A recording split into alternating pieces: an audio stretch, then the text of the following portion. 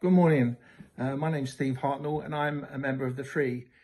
You may not recognise me since lockdown. My hair's gone bonkers. Anyway, I was reading John 13 this morning about when Jesus washed his disciples' feet, and it reminded me of a thing that happened to me a number of years ago.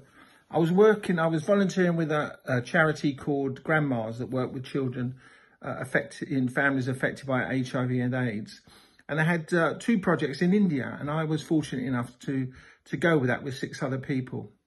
And before we went, we prayed about what we might see there, how was God saying to us.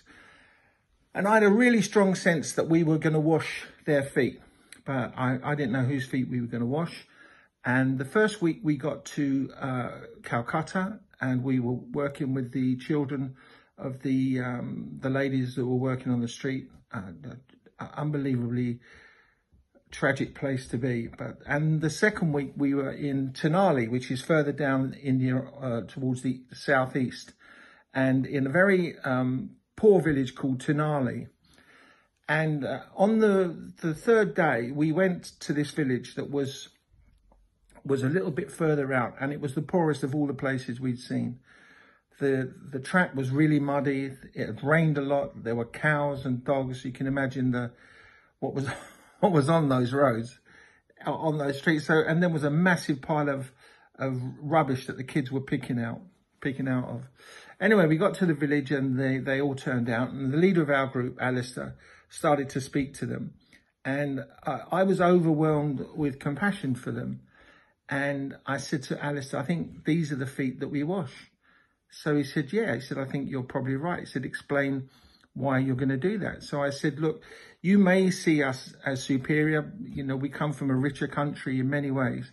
But in our faith, in the Christian faith, we don't believe that one person is better than another. And in order to demonstrate that, on the night before he was betrayed, Jesus, the Son of God, got down on his hands and knees and washed the feet of the disciples. So I want to wash the children's feet. So they all lined up by this pump, and we pumped away and washed the feet. The mothers brought their babies and I washed the baby's feet.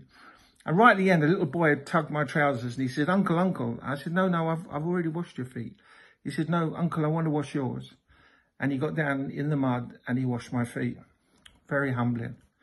Anyway, forward about 8 years, and I'm now working as for Christians Against Poverty. I'm a debt counsellor, and I've been to see a client, and the meeting had gone terribly. And I was sitting in the office back in church afterwards saying to God, Lord, I'm not sure that I'm very effective. I don't think that I'm doing a particularly good job here. And with that, the phone rang, and it was the project leader from Tenali, Dr. Chiranjeevi, who I hadn't spoken to for months.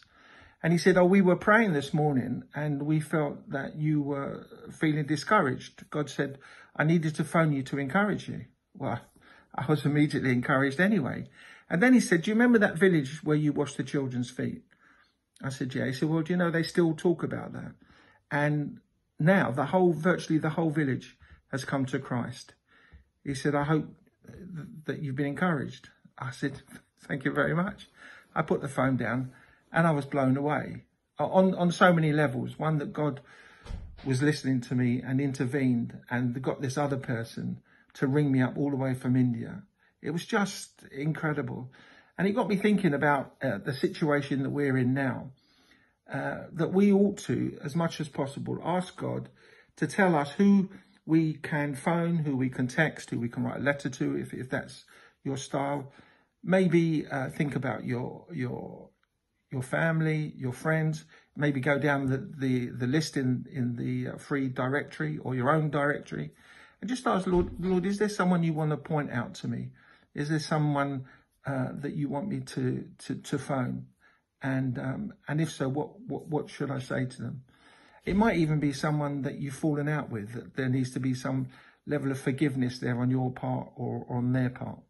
But I guarantee that when you do this, and you use that spiritual muscle to pick up the phone and speak to someone, you'll be amazed at how many times they say, oh, that was just what I needed. So we can't do much, we can't get out, but what we can do, we can phone. And so in the comfort of your chair, Just ask the Lord, who can I phone for? Who can I phone to, and what can I say? Thank you for listening. I hope that has some meaning for you. God bless. Bye-bye.